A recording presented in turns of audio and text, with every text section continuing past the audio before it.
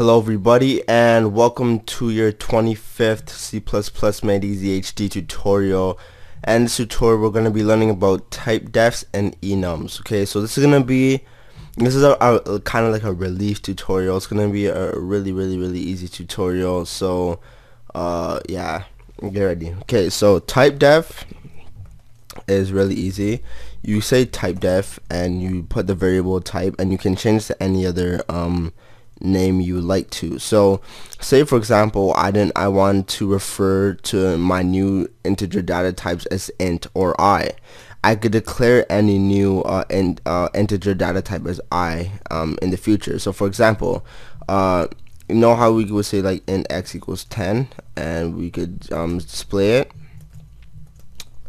In this case I could say I, and then I say x equals 10. So our variable, our type is still int. It's like an alias for the name int, right? So it's subbing it in. So it doesn't replace it, it just subs it in. And then so if I was to run this, I would still get the value 10. So what are typedefs good for? Well, typedefs are good for if you want to like shorten a variable name, or they can prove to be valuable in like with templates and stuff when you get into them, but you might not. I don't know how much you'll be using them. It really depends on what you're designing or what type of programmer you are, but yeah, that's how you create enums. So that's easy enough. So 1 minute and 40 seconds has passed and we've just learned one thing new.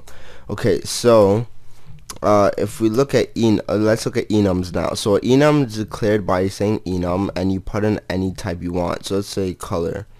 Okay, so, or yeah, whatever. So I'm gonna say black, blue, green, red, white, purple, etc.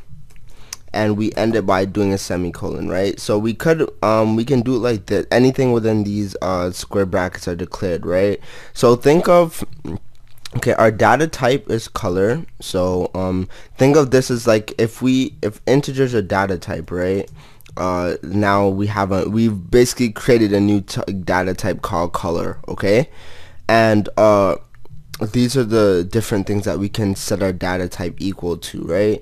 So enums by default set each value to a constant numerical value starting from 0. So black would be equal to 0, blue would be equal to 1, as you can see, green equals to 2, etc., etc.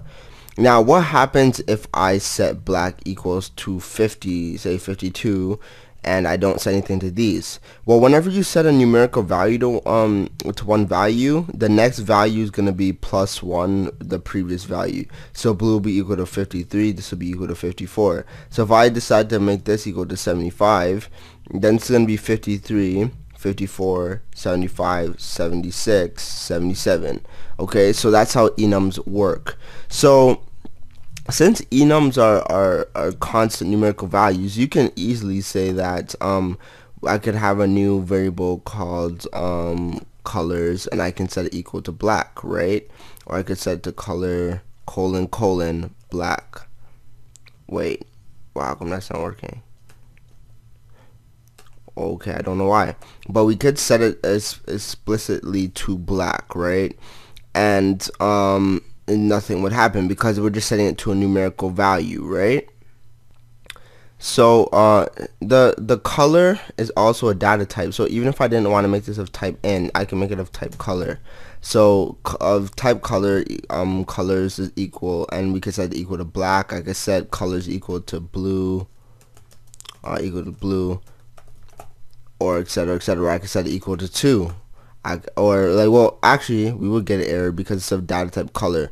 So if you want to, that's a good thing to know, because I didn't even take that in, but that's a good thing to know. So if you only want something to work with the enum that you've created, then what you'll do is that create it of the enum type, and you can only set it equal to one of the enum types that you've specified in here. Now if you wanted to, if you created an integer type, then you can go by the enums values, or you can go by any numerical value, etc., etc. But that basically sums up how enums work.